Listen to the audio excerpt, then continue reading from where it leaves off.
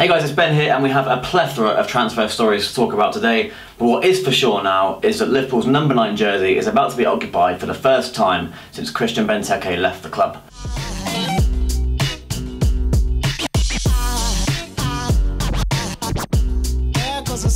So after a few tedious weeks of reports, Mohamed Salah is finally about to join Liverpool. A medical will take place tomorrow ahead of a £39 million move. The Reds are going to smash their transfer record, perhaps not for the last time this summer, and the former Chelsea winger is set to become Jurgen Klopp's second signing of the window. I think most Liverpool fans will be pleased with this one. The general consensus has been that we need another winger, especially one with plenty of pace and end products. Very similar player to Sadio Mane in that regard. And when Mane was injured or away last season, we really struggled for pace. So the addition of Salah will certainly help that out. He scored a goal every other game for Roma in the last 2 seasons, so I think there can be no doubt that Liverpool have done some good business here. Now on to some of the other interesting rumours that I've seen today. Asensio, the Real Madrid midfielder who's burst onto the scene as of late. He scored in the Champions League final, he scored a wonderful hat-trick in the Under-21 Euros the other night. Now he is supposedly getting a bit sick of not being first choice at Real Madrid. He wants to start more games. He only actually played 11 La Liga games from the start during Real Madrid's title-winning campaign. And Diarra Gol in Spain are claiming that he's not afraid to leave if Real Madrid aren't going to guarantee him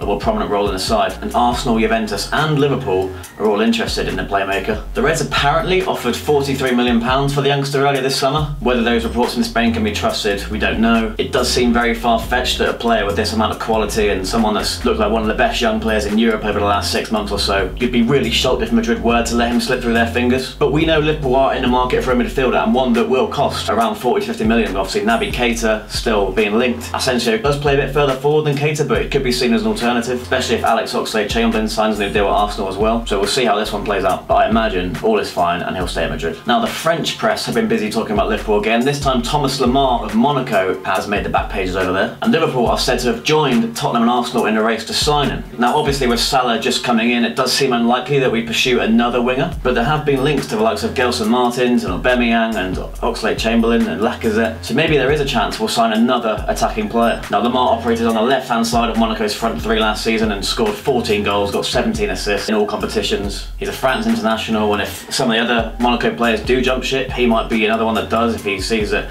the ambition over there isn't what he hopes. And from what I've seen of him, he'd be a quality addition, but I do feel that with Salah just arriving, this one probably is unlikely. Now staying in Liga and staying with attacking players, Lucas Moura has admitted that he could be on the move this summer. Now Goal have noted that he has been linked with Liverpool and Manchester United in the past, but other than that there's not really anything concrete in this one. Basically just said he's under contract, but if something comes up he might move. He's got no offers at the moment, but moving elsewhere in Europe is possible for him. I've always liked Lucas Moura and we have been linked with him many times over the past few years, and United have too. Wouldn't surprise me if he did end up in the Premier League at some point soon, but I think there's even less in this rumour than the Thomas Lemar one. Now switching focus to the defence, and of course this has been a position where Liverpool have really messed up this summer. The Van Dijk saga still rolls on. It's gone a bit quiet on that front, but reports did come out this morning that there's a chance we could go back in for him. But the Express have put up a piece which cites the Sport Review, don't know how they're getting any information, and the claim is that Liverpool have made a £36.7 million bid for the Napoli defender Kalidou Koulibaly. Napoli have refused Liverpool's offer. Now he's been a target for Chelsea for years, and they've also apparently had a bid rejected. Now Koulibaly has said recently that he is open to coming to the Premier League, but he is happy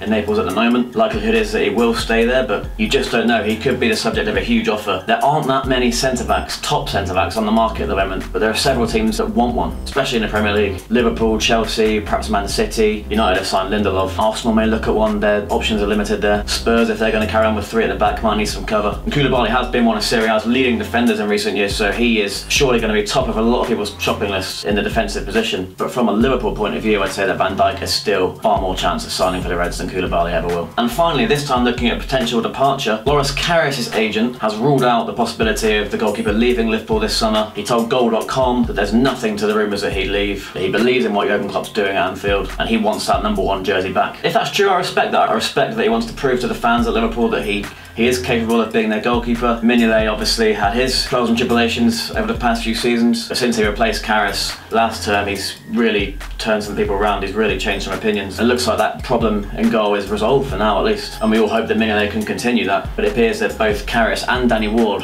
will be breathing down his neck this season. It'll be interesting to see what Klopp does in the Cups. Will he go with Mignolet in the Champions League? Will he maybe give Karius or Ward a chance in the League Cup and the FA Cup? I think we can safely say that Mignolet will be starting that first Premier League game at Watford in mid-August. So I hope you enjoyed the video go, guys. Thanks very much for watching. Please do subscribe to my channel for more of this sort of stuff, and leave a comment with who you think will be next through the door at Liverpool after Salah signs. Could it be another attacking player? Will it be Van Dijk? Could it be Naby Keita? Alex Oxlade-Chamberlain still linked? There really is an interesting few weeks ahead, and I really do hope that FSG come up with the goods. We need a positive atmosphere around the club going into the season, and there's nothing that would achieve that more than a few really nice, exciting signings. Do follow me on my other socials. It's Ben Might Say on Instagram, Twitter, Snapchat and Facebook, and I'll see you next time.